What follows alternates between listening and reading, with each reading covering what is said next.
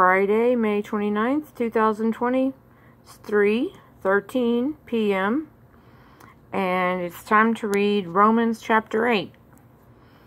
Thank you, Jesus, for this opportunity to read your word. And thank you, Jesus, for the view that I have outside of my front window. And I pray, Lord, that the people that I see parading up and down the street in front of my house here in Dallas, walking their designer dogs, that just one of them, or two, or three, or 10, or 100, will recognize your voice when you call.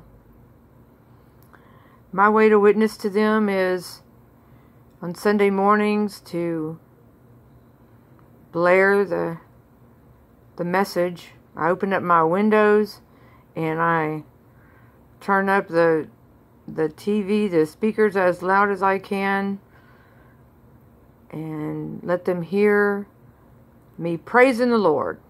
And they look this direction, and their dogs stop and look this direction. And well, I noticed after the first week I did that more look, but then the second week most of them had headphones on because they didn't want to hear it.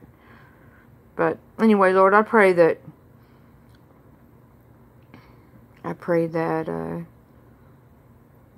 they know you, and I pray for the veil of protection over this house until we move out of here. Okay, Romans chapter 8. There is therefore now no condemnation to them which are in Christ Jesus, who walk not after the flesh, but after the Spirit. For the law of the Spirit of life in Christ Jesus hath made me free from the law of sin and death. For what the law could not do, in that it was weak through the flesh, God sending his own Son in the likeness of sinful flesh, and for sin, condemned sin in the flesh.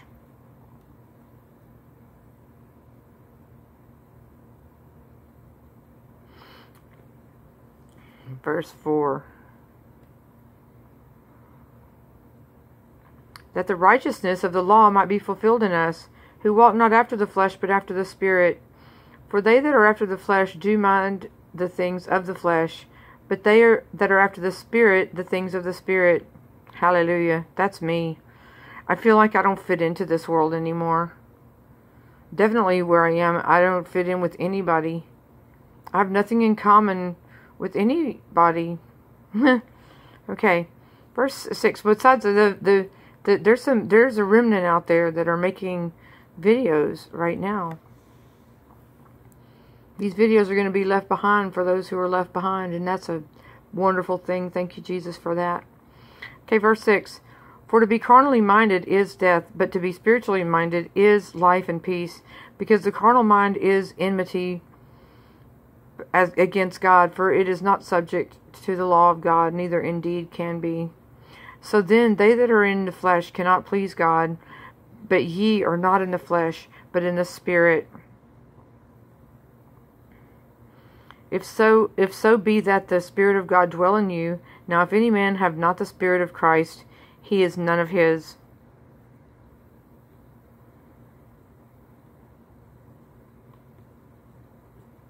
Verse 10.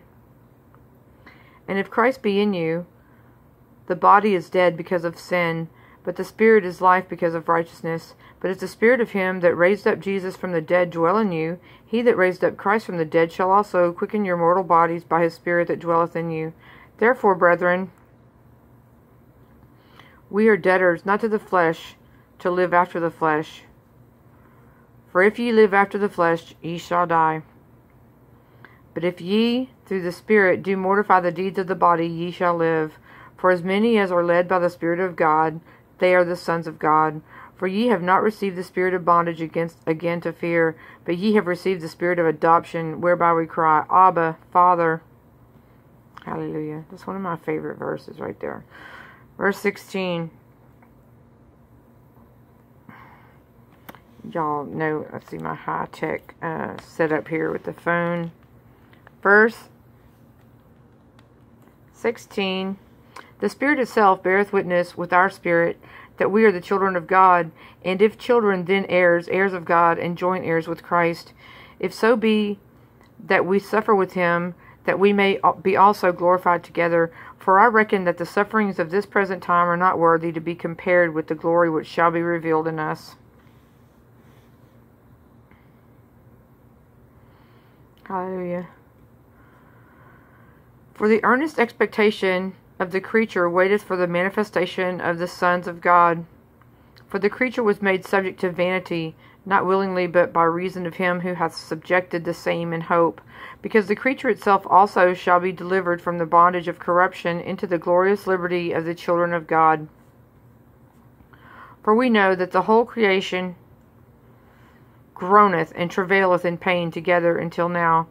And not only they, but ourselves also, which have the first fruits of the Spirit, even we ourselves groan within ourselves, waiting for the adoption, to wit, the redemption of our body. For we are saved by hope, but hope that is seen is not hope. For what a man seeth, why doth he hope? Why he doth yet hope for?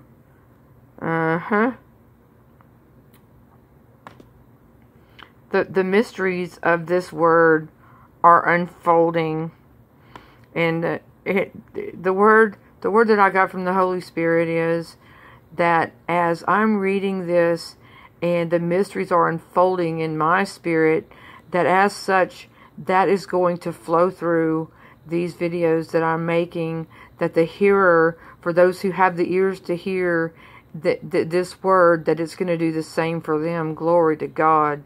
The same as all the testimony that I've given throughout, that my travail, that my overcoming, my deliverance is going to bring others to Him in that way. This is the promise that He made to me, that my deliverance is going to supernaturally deliver other people in the blink of an eye, in the snap of a finger, just like that, where others won't have to suffer through the roller coaster ride that I did.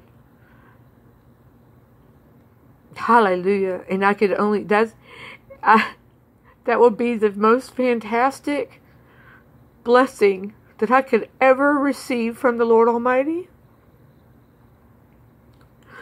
That I could help people to overcome their afflictions and their pain and their suffering just with the Word of God. Well, not just with the Word of God, because the Word of God is everything.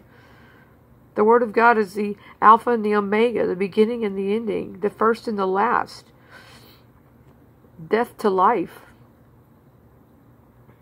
So, it's amazing. Okay. Verse 25.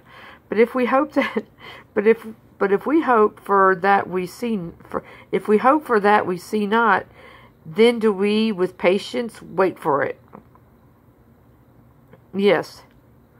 This is another thing that has been a work in me, is patience. And I suppose that's why I've been here in this place for 7 years, is because I finally in my life developed patience, and I could see the promise coming down that dusty road where holy hands, healing virtue flows. He holds the key to what we need. Okay. Verse 26. Likewise, the Spirit also helpeth our infirmities, for we know not what we should pray for as we ought, but the Spirit itself maketh intercession for us with groanings which cannot be uttered. This is where praying in the Spirit comes in. And boy, once I got that, I really got it. Okay, verse 27. And he that searcheth the hearts knoweth what is the mind of the Spirit, because he maketh intercession for the saints according to the will of God. And we know that all things work together for good, for good to them that love God, to them who are the called according to His purpose. Thank you, Jesus. And I want to stop really quick and pray for Deidre Grubbs, who is serving a life without parole sentence in the Texas Department of Criminal Justice for capital murder.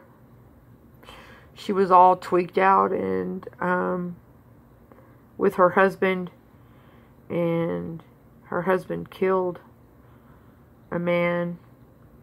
And anyway, she is in prison and in the Montgomery County Jail. She sang to me, and she oh wow, what an anointed lady she is. But I know that when the rapture happens, that she is going to be taken up out of that prison, and I'm going to see her over there. Anyway, drugs will destroy your lives, kids.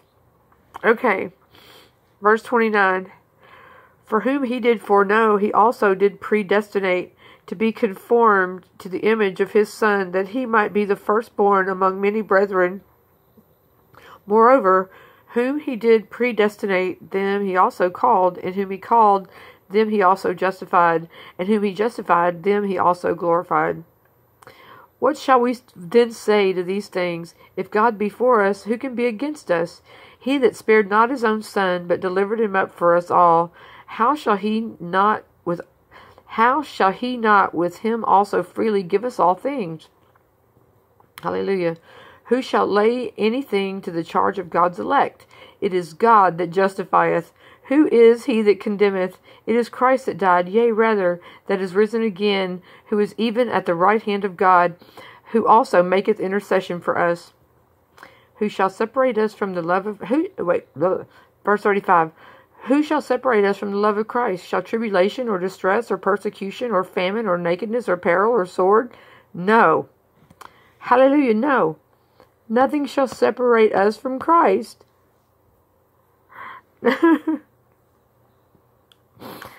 Oh, thank you, Jesus. Okay. As it is written, for thy sake we are killed all the day long. We are accounted as sheep for the slaughter. Nay, in all things we are more than conquerors through him that loved us. For I am persuaded that neither death, nor life, nor angels, nor principalities, nor powers, nor things present, nor things to come, nor height, nor depth, nor any other creature shall be able to separate us from the love of God, which is in Christ Jesus our Lord. Thank you, Jesus.